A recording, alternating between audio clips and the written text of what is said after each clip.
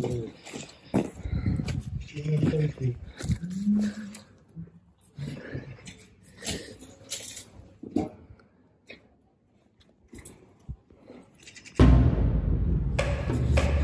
up, everybody?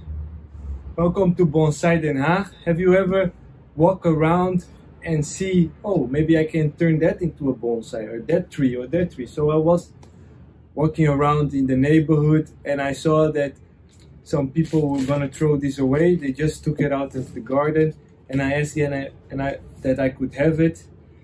So I cleared my schedule, came right away back home, and I will do the repot of those right now.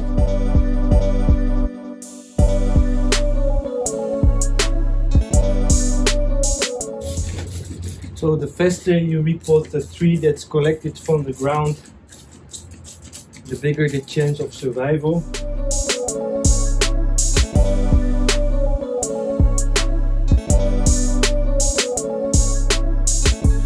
So we have a lot of fine roots. I'll try to find a container for this one, or we just use this one. So the soil that I will be using will be just the regular planting soil with akadama, and I will also mix a lot of sphagnum moss to stimulate the growth. Now I'll put the tree in some root homo.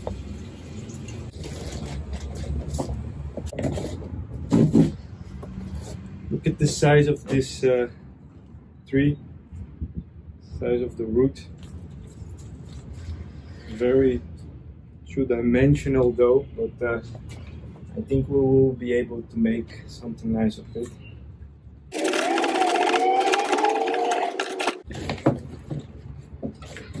Okay, I need to get rid of this root over here.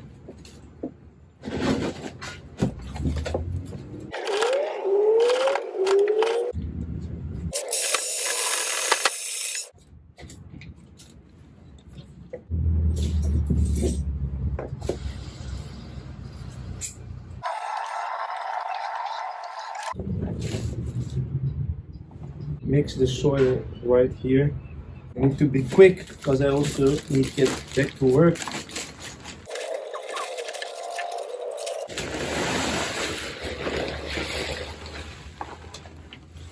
Don't throw this back as a way of akadama. You can use this plastic to make air layering. So I will be using these next year to make some air layering of my Japanese maples in my garden.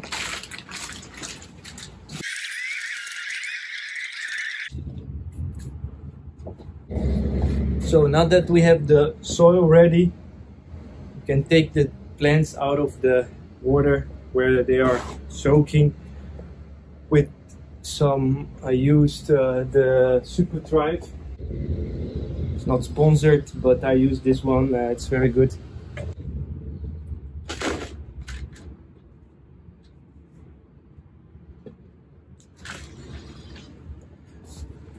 So.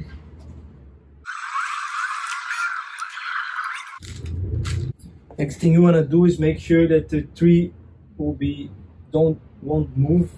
I will tie it on the tree itself. Alright, now I find an anchor here in the middle of the tree. And then I will just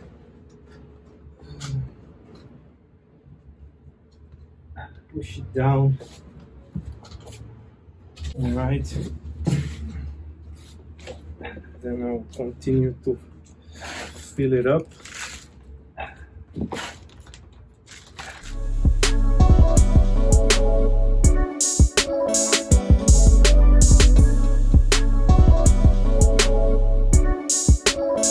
The reason I don't cut this wire is because once I untie this tree, you will still have the length of the aluminum wire, so you can it's easier to reuse again next time.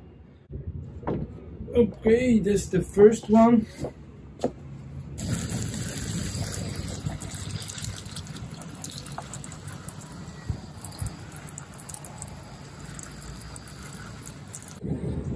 Here is the other one.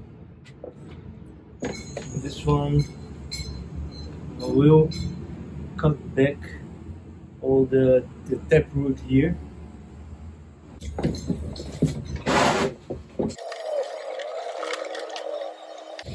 We need to use a power tool because the wood of Texas is very hard and I don't have time to work it right now.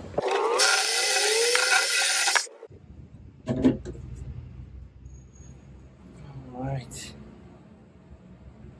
got this out of the way.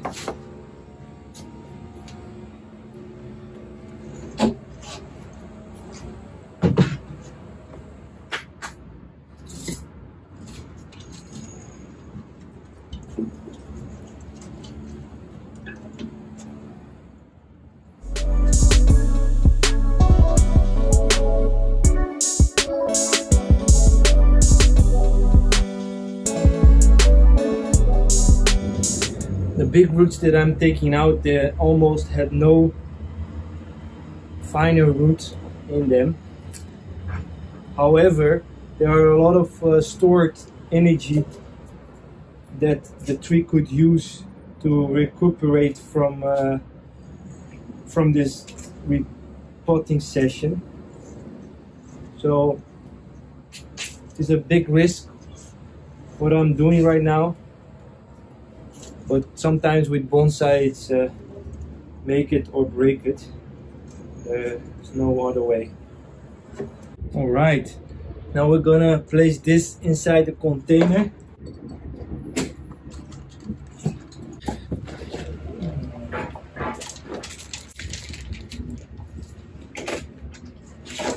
With this one I use the leverage of the bigger roots that I cut to fixate the tree into this smaller container. And this is all already dead wood. So this one can be a very nice, will be a very nice bonsai in the future, if it survives, of course.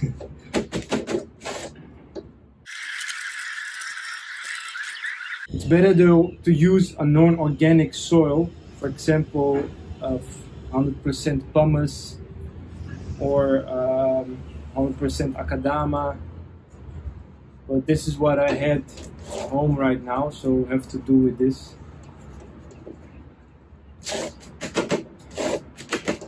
But now the aftercare is even more important, because if I let this too wet,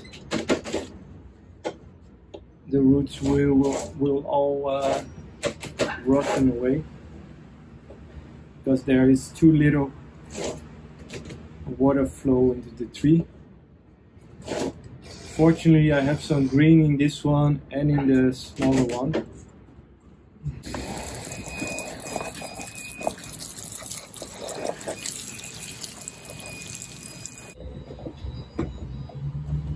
Alright, for the last one I will use this pot, but it's a very light plastic pot, so I will put some stones underneath to give some weight to the pot. Here we go.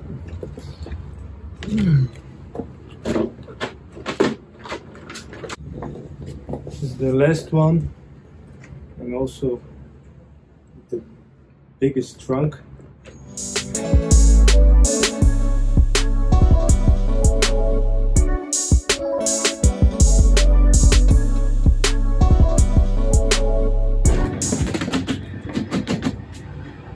The great thing about Texas, they all grow from old wood, so I can see there are a lot of stumps everywhere.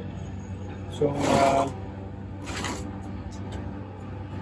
let's see if this tree will survive.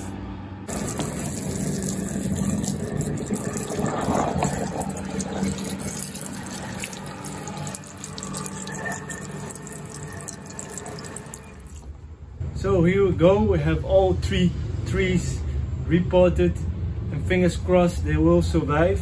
The biggest chance that has to survival is the middle one, because of all the foliage they still have, but the other two, they have a very thick trunk and thick roots that I also think that they will survive, since I done the repot quite fast, and now I'll make sure that they have enough water and oxygen balance and to recover faster.